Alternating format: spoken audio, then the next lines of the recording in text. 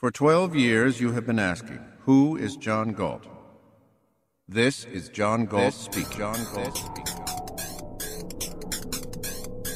I am the man who loves his life.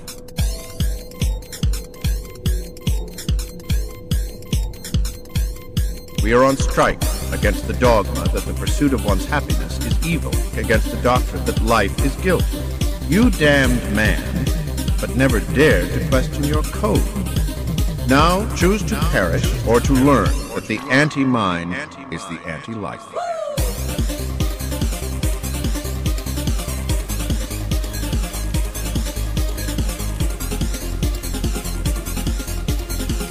Man has to be man by choice. He has to hold his life as a value. He has to discover the values it requires and practice virtues by choice.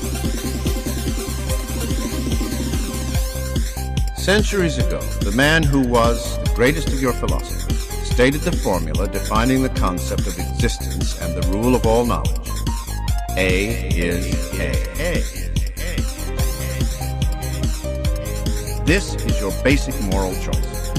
Thinking or non-thinking. Existence or non-existence. A or non-A. A is A.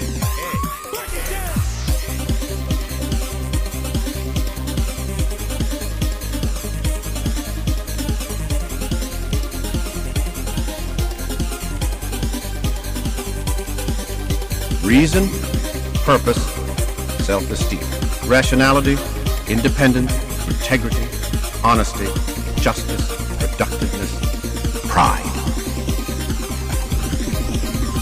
In the name of a return to morality, you have sacrificed reason to faith. You have sacrificed wealth to need. You have sacrificed self-esteem to self-denial. You have sacrificed happiness to duty.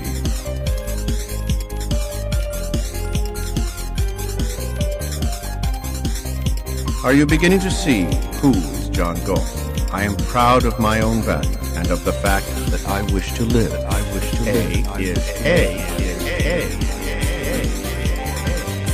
A is A.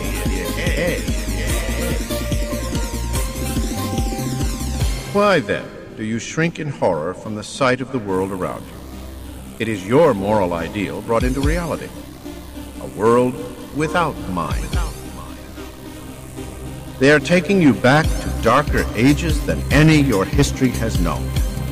Their purpose is to deprive you of the concept on which man's mind, his life, and his culture depend. The concept of an objective reality.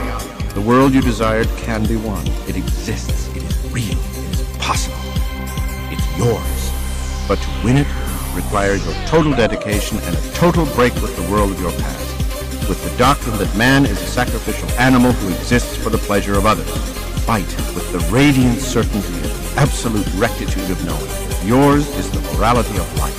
You will win when you are ready to pronounce the oath I have taken at the start of my battle. I swear by my life and my love of it that I will never live for the sake of another man, nor ask another man to live for mine.